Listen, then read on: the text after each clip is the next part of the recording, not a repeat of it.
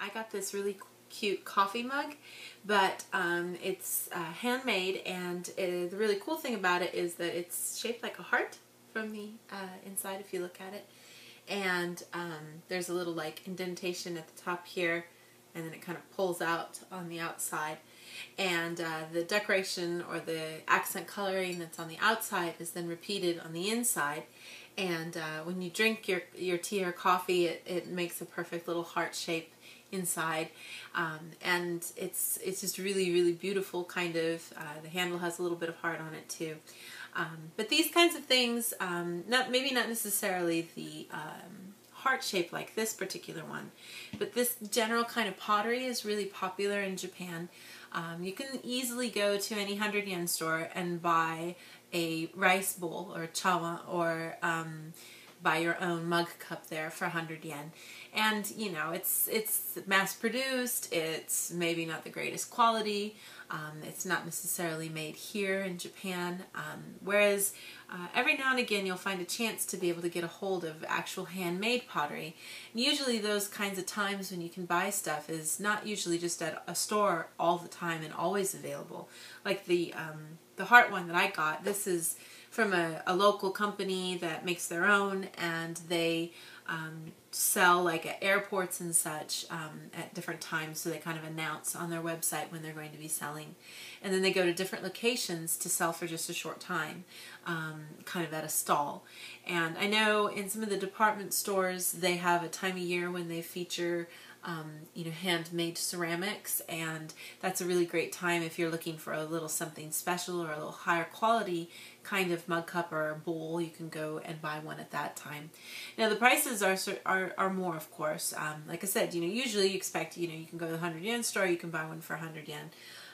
But if you want to get your own, you know, fancy mug cup, this one was about 2,500 yen, so much different price than it would be for just a regular old cheapo cup kind of thing. I have nothing against the 100 yen store too, though. I collect mugs. I love coffee, so I like to always have lots of different things to drink out of. And so I have lots of cheap ones, and I have a few really nice ones that people have given me over the years. So, and I haven't really, you know, it's not like, oh, the cheap ones always break on me or anything. So, but I think, you know, it's always nice to kind of honor yourself with a special cup. I know we mentioned this before, but I always kind of hate how in the States all the dishes have to match and everybody gets the same thing. I really like in Japan that especially your rice bowl is specifically just yours, and usually try to find a design that matches your character or just what you like. You know, if you prefer certain color schemes, those kinds of things, you can get those. So, but I'd be curious if you guys have like a favorite cup to drink out of. I know my brother's always super excited to get a hold of, you know, the latest Broncos cups that are being offered in Colorado for the new Broncos season.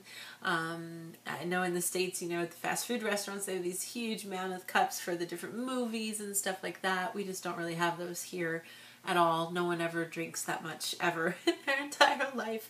In a whole week, I don't think people drink as much as would fit into the cup that you get when you get a value meal at you know, McDonald's or at Taco Bell. So, but you know, I think it's kind of fun to have like your own kind of cup in your own place. If you have a favorite mug cup or something like that. I always run into the trouble of where do I put them all? If I get one every year and I, you know, collect them, I'm going to have a massive amount of them. And of course, when you know, drink coffee like I do, or tea, they stain so easily, which is always sad. You can clean them, of course, but it's a pain in the butt, and I always put it off way too long. But